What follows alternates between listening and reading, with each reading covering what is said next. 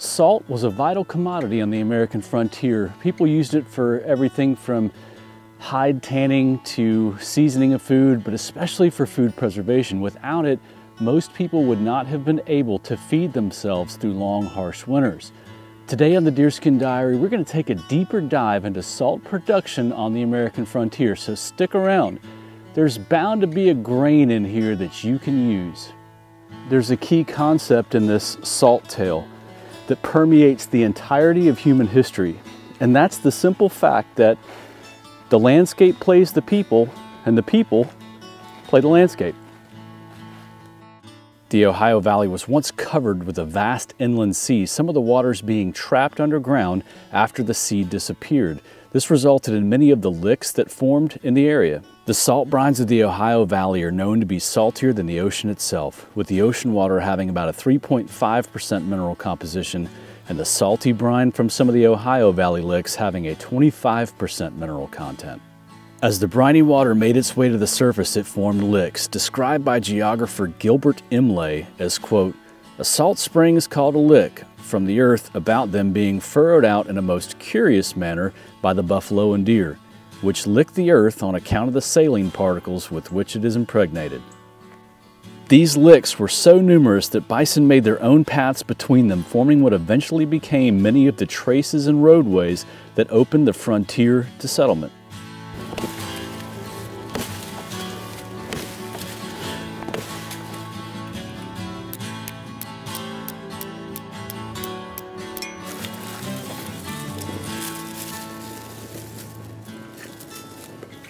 But in a tragedy worthy of a Greek playwright, it was the salt that attracted the game, particularly the bison.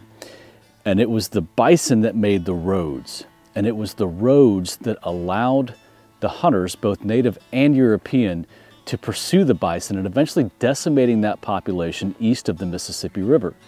And what's interesting is places like Georgia and Virginia that didn't have the number of licks that Ohio and Kentucky had, from a frontier sense, did not develop the same way that Kentucky and Ohio did. It was in large part the presence of these licks and the abundant game that led European settlement there in the first place. John Filson, Kentucky historian and the first Boone biographer, wrote that, quote, "Many fine salt springs constantly emit water, which being manufactured affords great quantities of fine salt.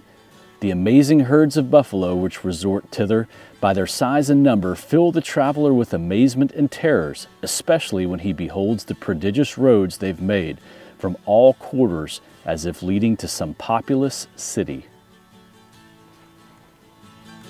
One lick was called Big Bone Lick, and it had a unique trait to it. For centuries, animals flocked to this particular lick for its salt content, and many of them got stuck in the muddy sludge and died in place, resulting in piles of bones sticking out from the earth. And many of these bones belonged to ancient animals like mammoths, mastodons, bison, saber-toothed cats, and ground sloths.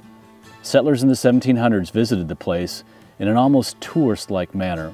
In 1775, Nicholas Creswell visited what he called Elephant Bone Lick. He described it in his diary as, quote, "Where the bones are found is a large muddy pond, a little more than knee-deep, with a salt spring in it, which I suppose preserves the bones sound. Found several bones of prodigious size. I take them to be elephants, for we found part of a tusk about 2 foot long, ivory to all appearance, but by the length of time had grown yellow and very soft."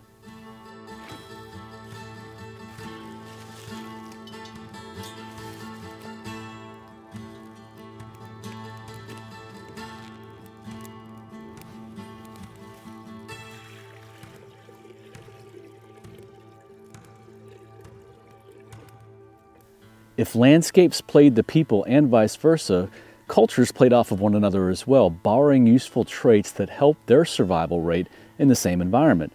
For example, it's likely natives that first made salt in the interior of North America in clay vessels, later using brass trade kettles like this one to produce salt. And they eventually provided that information to Europeans.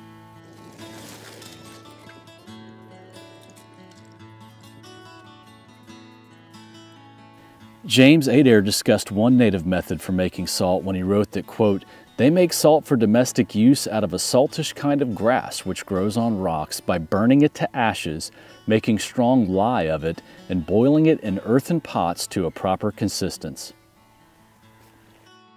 Adair may have been referring to saltgrass, which is a type of native grass that secretes salt from its blades that it gathers up through its root system.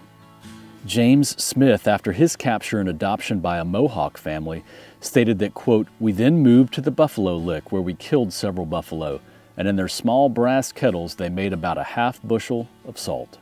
The Caddo tribe was known for its salt making, producing salt refinement processes in Louisiana, Arkansas, and Texas to produce a salt that some claimed rivaled the finest salts in France.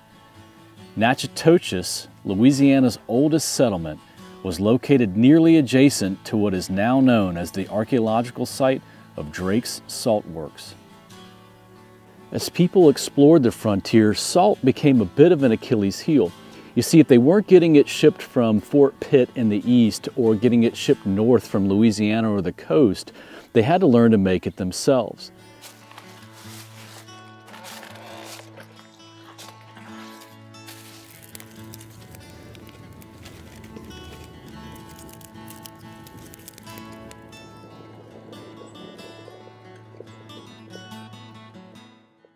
Long hunters and frontiersmen knew all about the licks because they provided reference points in the landscape and the abundant game they sought. Even still, there was another use for licks that developed over time. Making salt became a pretty large endeavor at the saltiest of the licks. While some salinity proved some licks inferior, a couple rose to the top for their ability to satisfy the demand for the needed quantities of salt. Large iron kettles were hauled into the backcountry in order to have a vessel that could evaporate the unwanted liquid and harvest the remaining salt crystals. Now, the hardest part of salt making was probably cutting the vast amounts of firewood needed to keep the pots boiling for days on end, while also trying not to be killed or captured by natives who were trying to fend off the Europeans marching into their ancient hunting lands.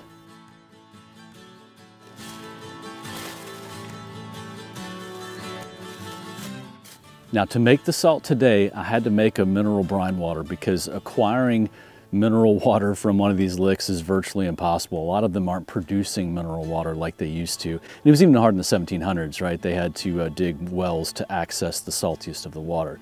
So what I did was I researched the salinity of the ocean.